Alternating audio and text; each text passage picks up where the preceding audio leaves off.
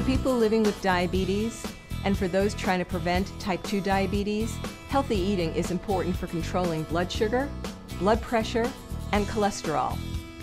It's also really critical for losing and maintaining a healthy weight.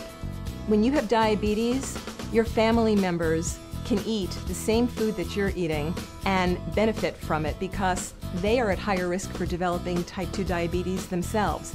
Maintaining a healthy weight for a person living with diabetes is critical to manage blood sugar, blood pressure, cholesterol, and to prevent complications such as heart disease and stroke. A target blood sugar range for a person living with diabetes would be 70 to 130 before meals and 180 2 hours after a meal. But the best thing is to check with your healthcare team about a target range that's good for you. For a person who's trying to control their blood sugars, carbohydrates that they eat have the biggest impact on the blood sugar. So knowing how many carbs you're eating helps you keep your blood sugar in a good range. And carbohydrates are found in fruits, vegetables, grains, dairy products, more places than you expect.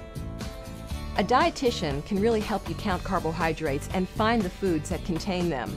Since so many foods contain carbohydrates and you're trying to get the number down to a level that helps your blood sugar, a dietitian will help you balance all of that. Eating a healthier diet actually makes you feel much better, in addition to having better blood sugars. For a person living with diabetes or trying to prevent diabetes and maintain a healthy weight, these foods can really help. Lean sources of protein, like chicken or fish. Whole grain foods, crackers, cereal. Vegetables, especially those that grow above the ground, and the kind you put in salads.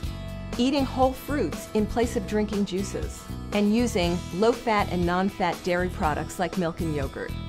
If making big changes in the way you eat seems overwhelming, think about small steps. And try to find a quick win. One thing you can do to help you control your portions is you eat using a 9-inch plate.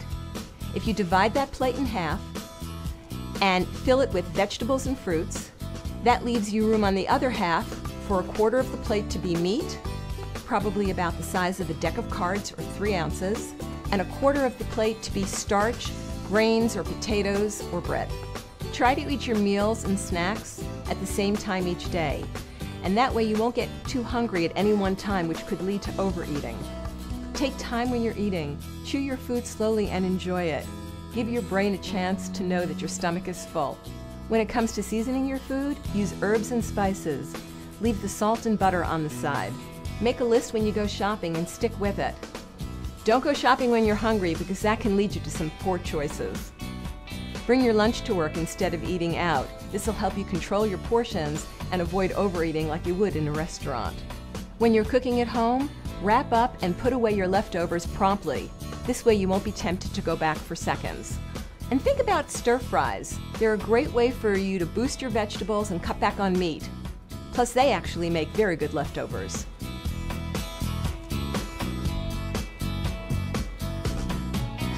People fall off track all the time when they try and eat a healthier diet.